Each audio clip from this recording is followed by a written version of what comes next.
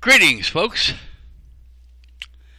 This is Thursday, March 21st, 2019. It's late night, and so I'm Tom Weiner-Weaver, and this is a late night edition of my commentary. Of course, I found something else I have to talk about. Now, I don't know whether YouTube is going to allow this or not, but we'll see. Okay, I've been seeing, I saw videos and I looked up articles about people wanting Representative Omar out of Congress. I found some articles that I'm going to read to you. This is from, and I'll give you the link also. This is from the Daily Caller. Where's the Daily Caller from? Okay, it's entitled, Minnesota Democrats reportedly want Ilhan Omar out. And she blames Trump. Now, I think she might be wrong about that, but we'll see. Okay, this is what the article says.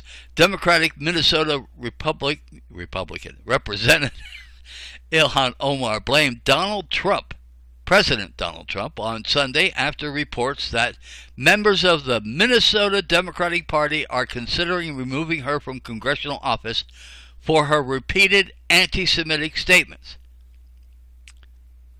"I'm sorry, Mr. Trump," Omar tweeted in response to the reports. "I'm for real. You can't Muslim ban us from Congress."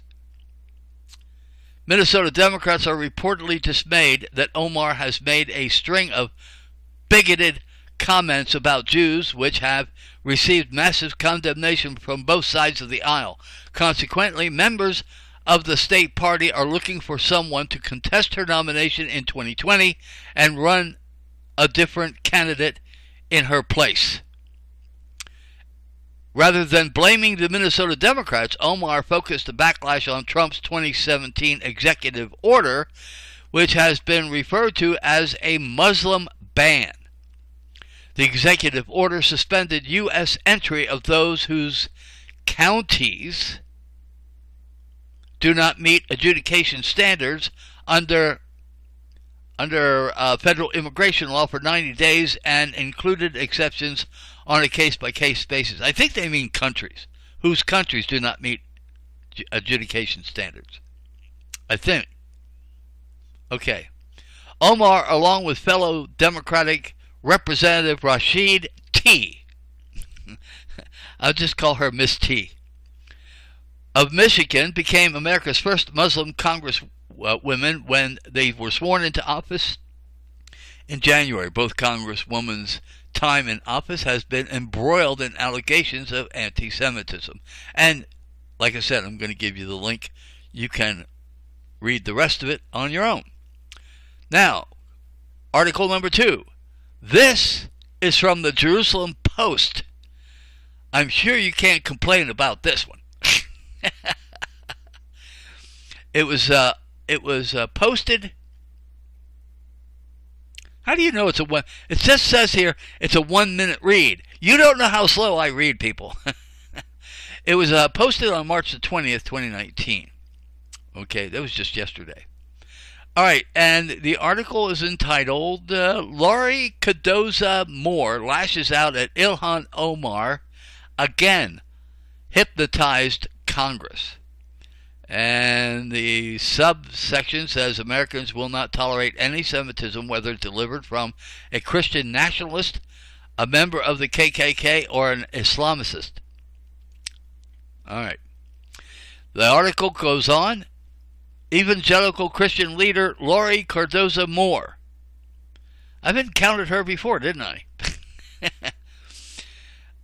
She has put out new statements against Congresswoman Ilhan Omar following a decision this week by Fox News to suspend Judge Jeanine Pirro for challenging the freshman lawmaker.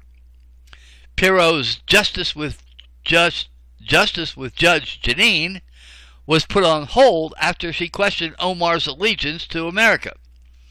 Americans will not tolerate anti-Semitism, whether delivered from a Christian nationalist, a member of the KKK, or an Islamist, Cardozo-Moore said in a statement, Ilhan Omar is waging an unholy war to sanitize anti-Semitism, and we, the people, will not tolerate her veiled anti-Semitic threats. Okay. Now, let's see. I'll give you one more paragraph. Cardozo-Moore is the head of a nonprofit organization proclaiming justice to the nations, which works to educate Christians about their biblical responsibility to stand with their Jewish brethren and Israel. PJTN last month began disseminating a petition to have Omar removed from Congress. So far, tens of thousands of people have signed it. All right. Enough of that. These people, they're a bunch of liars, folks.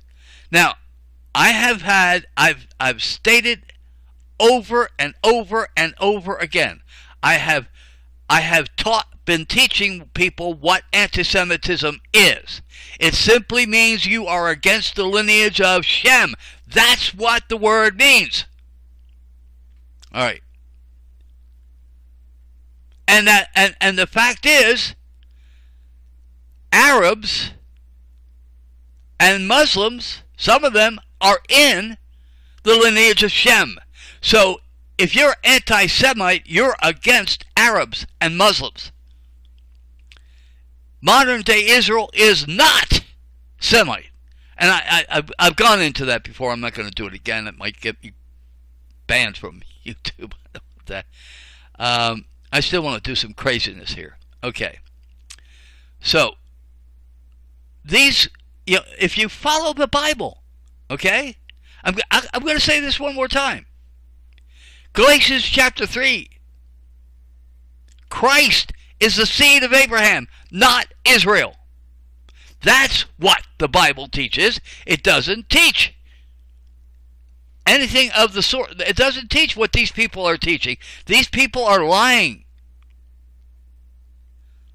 Proclaiming biblical responsibility to stand with the Jewish brethren of Israel. Well, what about the biblical responsibility to stand with Christ? Oh, jeez. They are not my Jewish brethren. And Israel, well, I've said enough about Israel. I'm not going to say anymore because, one of these days, somebody's going to complain about it again. Okay. However, on the other hand, this was posted March 6, 2019 in the Middle East Monitor. Okay? It's entitled, "In Open Letter, Jewish Americans Come Out in Support of Ilhan Omar." Jewish Americans. Do you hear that? This is what the article says. American Jews, including prominent figures like Naomi Klein, have signed an open letter in support of Minnesota Congresswoman Ilhan Omar. The letter states that she has been falsely accused of anti-Semitism and that there was nothing anti-Semitic about calling out the noxious role of the American Israel Public Affairs Committee in American politics. It went on to say that the pro-Israel lobby has played an outsized role in producing nearly unanimous congressional support for Israel, and slammed AIPAC and other lobby groups, including the National Rifle Association, the Fossil Fuel Lobby, and the anti-democratic legislative influence on U.S. politics. The letter finished by saying, "We thank Ilhan Omar for having the bravery to shake up the congressional taboo against criticizing Israel. As Jews with a long tradition of social justice," now remember, these are Jews. As Jews with a long tradition of social justice and anti-racism, AIPAC does not represent us, and called on other Jews to sign the letter. Omar has faced huge backlash after calling out AIPAC, including facing accusation of anti-Semitism from both Democrats and Republicans. floor action against her by Nancy Pelosi, and disturbing posters at a Republican event linking her to 9/11 attacks. The charge of anti-Semitism comes after Omar said that the Republican Party's threat against her and Palestinian-American Congresswoman Rashid T. for criticizing Israel was all about the Benjamins, baby, in reference to money allegedly paid to the party and its members to support Tel Aviv. When she was asked to clarify who is paying members, she cited AIPAC, which was obviously previously boasted about all its financial influence in U.S. politics. All right, so we have a war of words going on here. There are people who are in support, and these are Jewish people. They are in support, and there are other Jewish people in support of Miss Omar. The only people that are not that are against her are people who are owned by the pro-Israel lobby. And that is, I think, what the problem is. I don't know if Donald Trump is responsible for any of this or not. But I'm believing that pro-Israel lobbyists probably went to the Democratic leadership of the Democratic Party in Washington, D.C. and said, you got to get rid of her.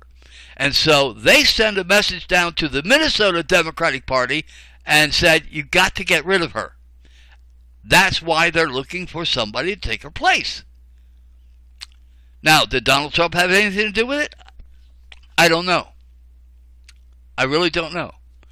But I believe that these Israel pro-lobbies are everywhere. They've got their tentacles in Hollywood, in the media, in newspapers. I mean, you name it. They've got their tentacles everywhere. They are the globalist threat that President Kennedy warned us about. And we've done nothing about it. We still must heed President Kennedy's warning. But we're not doing it. Our Congress, our presidents, they have been succumbed to money and power from Israel. And I'm grateful to Miss Omar for opening this door. Now, people of Minnesota, listen up. Listen up very carefully. If you do this based on so-called anti-Semitism, I mean, there might be other issues out there that you might decide she's not for you. I don't know. But this issue, if you oust her for this, when I go to a grocery store, a hardware store, or any place else, and I find something made in Minnesota, I will not buy it. It's as simple as that. In fact, I'm probably going to be more happy to buy China. Because it seems like American businesses are going against this lady, and if they do, I may just go ahead and buy China. All right.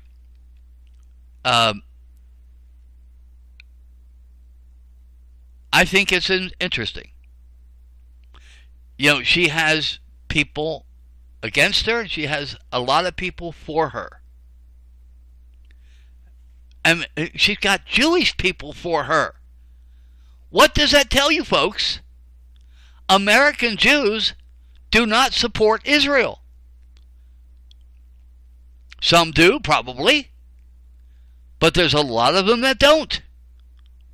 The only reason most people don't know anything about that is because our media hasn't covered it.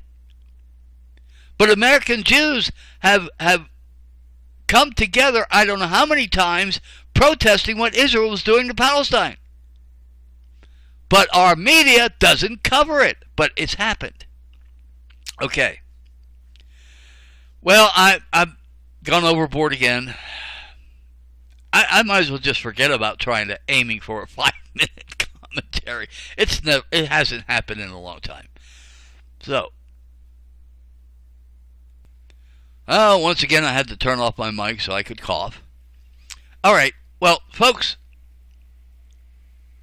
I support this lady in this issue. She said a few things that I don't like, but I'm not going to go into that unless it's becoming law. I mean, I think I seen. Well, I don't remember. I'm not going to say it. I think I seen her, or was it? It might have been Cortez that talked about universal health care. And my question for that: who in the world's going to pay for it? Of course, the American taxpayers are going to pay for it. Anyway, okay. Well, Representative Omar, I hope, is not out. I hope she continues to speak about our government and how they have been bought by pro-Israel lobbies. Thank you for your time.